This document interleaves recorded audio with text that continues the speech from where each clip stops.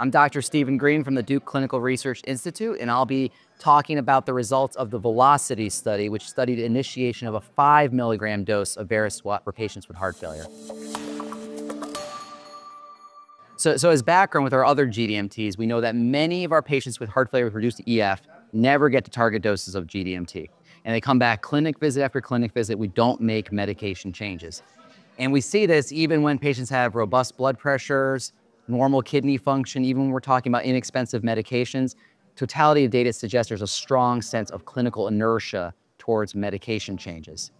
So therefore, in Velocity, we wanted to say, hey, can we take the normal Vericiguat dose titration schedule, which usually starts at a 2.5 milligram dose, increase to 5 milligrams 2 weeks later, increase to 10 milligrams 2 weeks after that.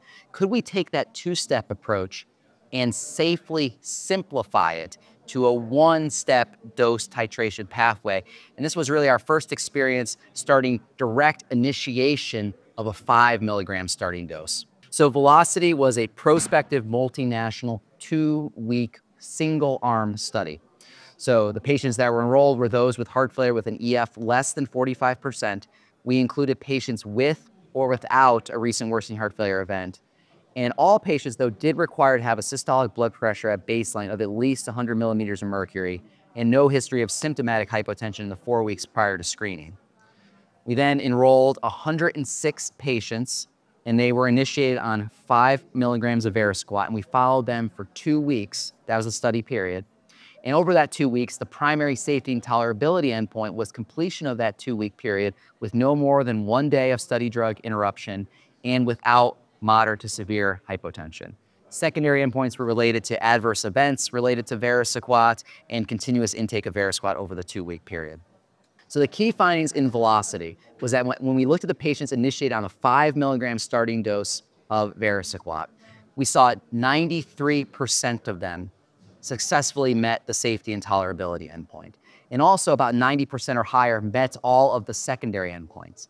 And just to put that in context, first of all, that's of course 9 out of 10 patients safely tolerating the study drug at a 5 milligram starting dose. But just to put that in context, we also looked back to the prior Victoria trial with Vericiguat. That was the registration trial for the drug. And there we looked at the patients that were initiated on the 2.5 milligrams. That's the traditional starting dose. And we saw the patients initiated on a 2.5 milligram dose had about a 97% rate of completing this tolerability endpoint. So we had 93%. Again, roughly similar in the sense that whether you're starting 2.5 or 5 milligrams, more than a 9 out of 10 chance that your patient's going to successfully tolerate initiation of the study drug. So another thing that we presented in the results is the effect on systolic blood pressure of a starting dose of 2.5 milligrams versus 5 milligrams. So when we looked back at the prior Victoria trial, the patients initiated on 2.5 milligrams, we saw that they had a decrease in their blood pressure of 3.2 points mean over the first 2 weeks after starting the study drug. Then we did Velocity starting at 5 milligrams. We saw over the 2 weeks after 5 milligram initiation, the same mean reduction in blood pressure, 3.2 millimeters of mercury. So again, no difference in terms of the blood pressure effect of a 2.5 versus 5 milligram based on the data that we have.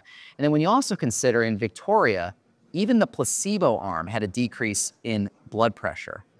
And Velocity was not placebo controlled, but had it been placebo corrected, we expect that 3.2 millimeter mercury difference would likely have been further attenuated. So again, it kind of goes with what we already know about Vericiguat being minimal to no effect on systolic blood pressure.